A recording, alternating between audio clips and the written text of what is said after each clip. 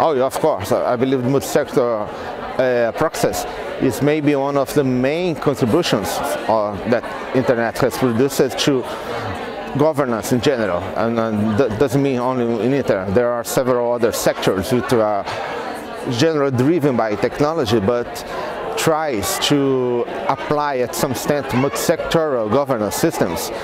Most probably because they are so dependent on not only different countries, but on different sectors and different actors who don't usually get together under the multi-sectoralism as a procedure for decision making.